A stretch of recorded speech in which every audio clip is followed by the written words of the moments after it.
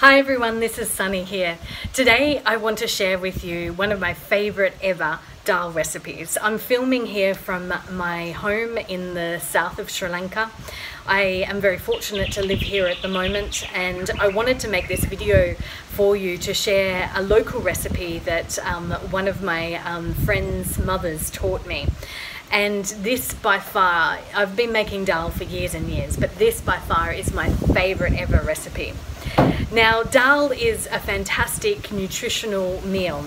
It's mainly made out of red lentils, but some people use a whole range of different lentils to make their dals. I'm going to do a very simple version here.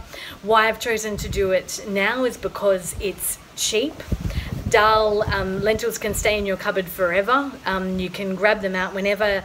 It's easy to cook. You can cook it in a very short period of time. You can freeze dal. Dal freezes really well and unfreezes, so you can split it out over the next few weeks. If you're isolated, then it's a really good nutritionist recipe that's going to last you and your family for a very long time. So I really hope you enjoy this recipe. I'm super excited to share it with you today. Hi, so we're down in the kitchen, the very simple kitchen. What I'm going to do is I'm going to show you up and close and personal about how quickly and easily you can make this delicious dal. The first thing is to thoroughly wash the lentils. I have soaked them for about 5 hours this morning. You can soak them overnight if you're in a cooler climate, or you can, locals only soak them here for half an hour before they use them, but I think the longer the better. If you're according to macrobiotic principles, it's good to soak your lentils, all lentils and beans overnight if you can. But red lentils don't need quite as long because they're not as big or hard in terms of the shell. So after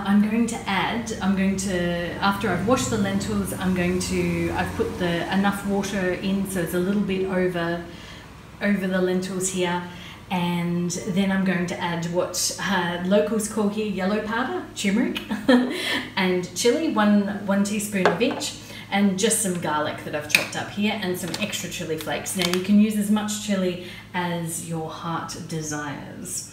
Now, the only change that I'm going to make to this recipe is I'm going to add pumpkin, my favorite vegetable. Now, this makes an incredible dal. So at the moment it's all boiling, and the dal is actually now boiling really nicely, as you can see.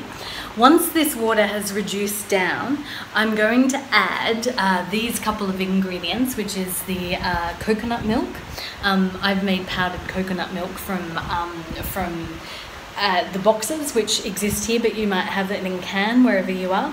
So I'm going to reduce this down, then add coconut milk and salt, and then reduce that down. While that is happening, very exciting, I'm going to be cooking these onions, and I'm going to add these tomatoes and some mustard seeds and curry leaves. So, and that's going to cook separately in a fry pan. At the final step, you've got this delicious creamy dal, and we're going to add the tomato, onion, mustard seed, curry leaf mixture into the delicious creamy coconutty dal pumpkin-y thing. It's divine, and then we'll be ready to eat. So exciting. I wish I could share it with every single one of you. So everyone, here it is, and oh my god, it's good. The creaminess, of the coconut milk and the pumpkin and the delicious blend of oniony, mustard seed, curry leaf deliciousness. Oh my god, it is so good, and oh my god, I wish you were at this table with me. I would love to share this with you. So please enjoy dal. You can have dal with rice. It's a gluten-free option, or just dal by itself. If you want to cut down on carbs, dal is obviously really high in protein, which is amazing. And what local workers do here in Sri Lanka is they actually have dal in the mornings, and then they rip pieces of fresh white bread into it, and so they have this delicious, really wholesome, filling meal for breakfast, dal and fresh white bread strips. Now that sounds amazing. So I hope you've enjoyed this, and I'm going to look at sharing some more recipes, local Sri Lankan recipes in the coming week. Thanks everyone. I'll talk to you later.